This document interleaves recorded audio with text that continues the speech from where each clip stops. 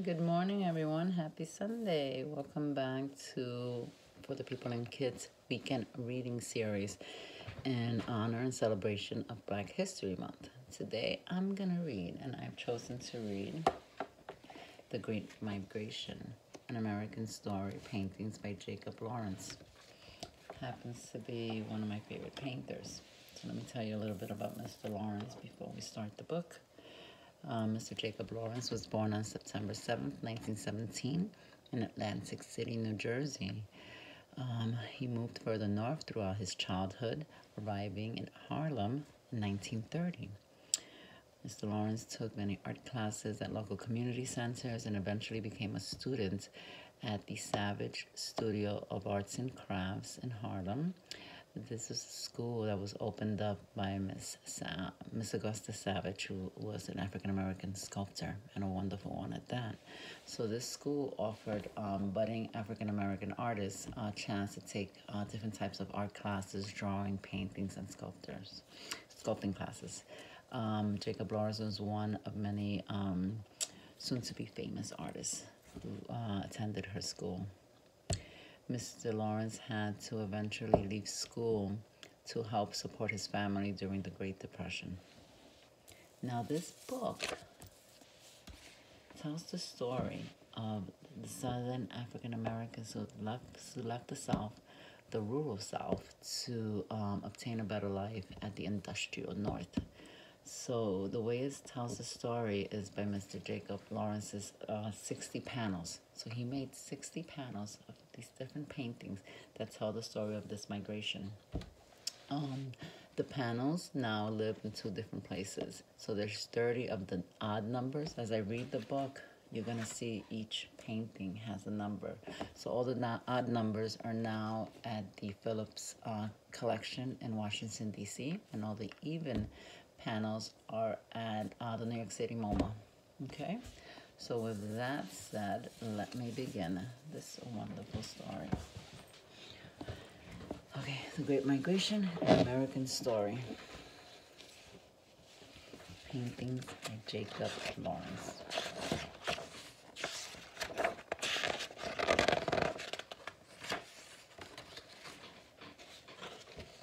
You guys can see the best way for me to do this. Okay. Around the time I was born, many African Americans from the South left home and traveled to cities in the North in search of a better life. My family was part of this great migration.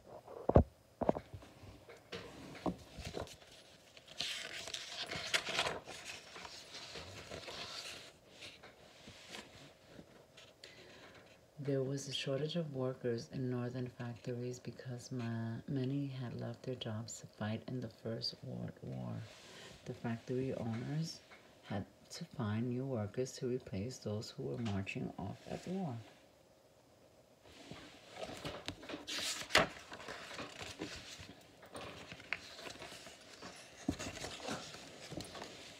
Northern industries offered Southern blacks jobs as workers and lent them money to be repaid later for their railroad tickets. The northern-bound trains were packed with recruits.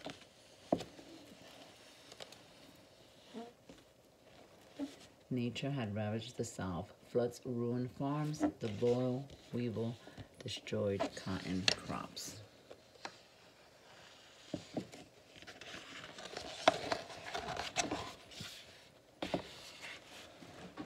Railroad stations were so crowded with migrants that guards were called to keep order. The flood of migrants northward left crops back home dry and spoiled.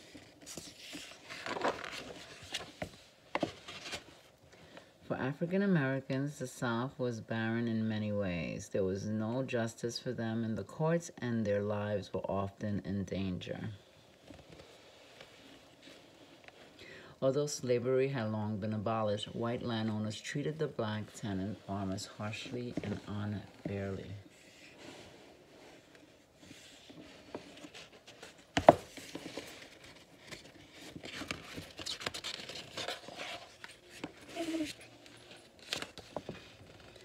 And so the migration grew. Segregation divided the South.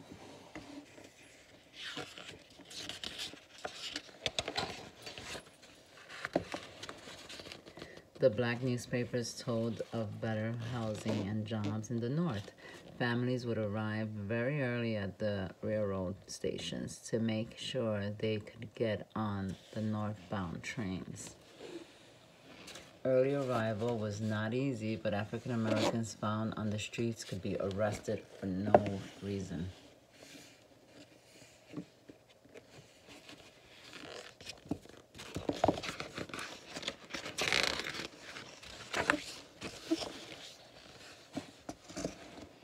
And the migration kept coming.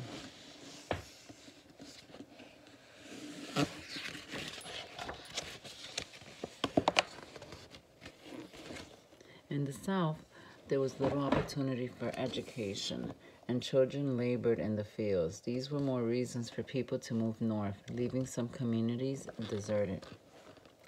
There was so much excitement and discussion about the Great Migration.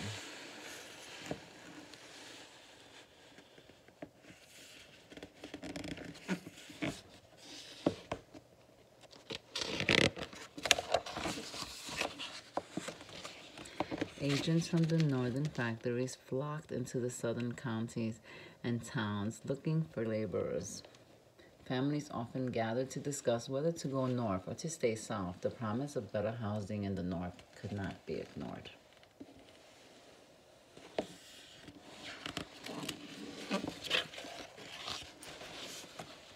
The railroad stations were crowded with migrants. Letters from relatives in the North and articles in the black press portrayed a better life outside of the South.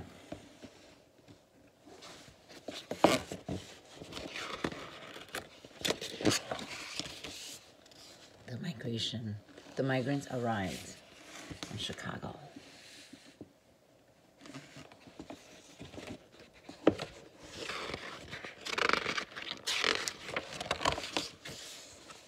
In Chicago and other cities, they labored in the steel mill and on the railroads.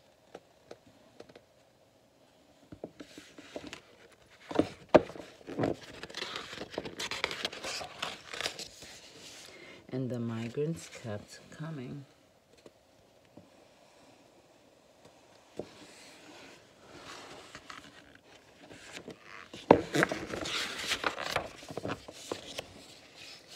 Southern landowners, stripped of cheap labor, tried to stop the migration by jailing the labor agents and the migrants. Sometimes the agents disguised themselves to avoid arrest, but the migrants were often taken from railroad stations and jailed until the trains departed. Black and white Southern leaders met to discuss ways to improve conditions to stop the flow of workers north. Although life in the North was better, it was not ideal.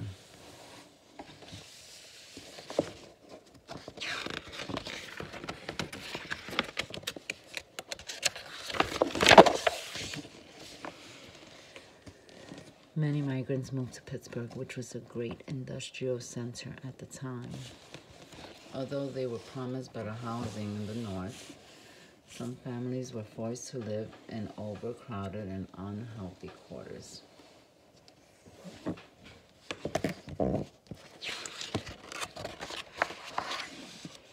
The migrants soon learned that segregation was not confined to the South. Many northern workers were angry because they had to compete with the migrants for housing and jobs, so there were riots.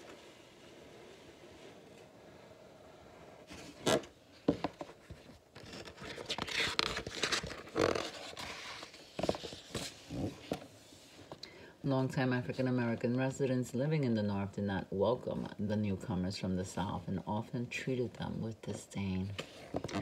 The migrants had to rely on each other. The storefront church was a welcoming place to the center of their lives in joy and in sorrow.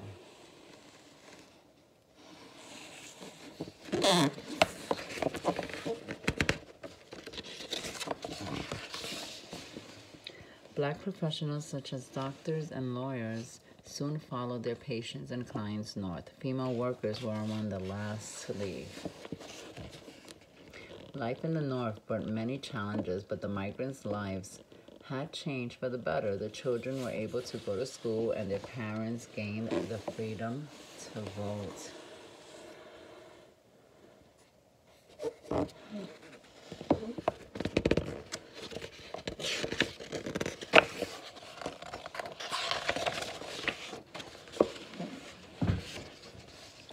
And the migrants kept coming.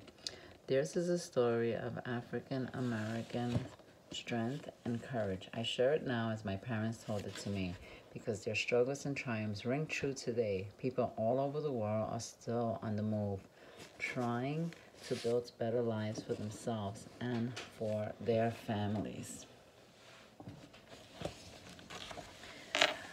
I want to thank you for coming and listening to the story today. I apologize for my only turns of the page. We'll be back next weekend with 2 new readers and 2 new books. I am going to post a little clip on this so you can really take a look at these beautiful paintings, because it sure does tell the story.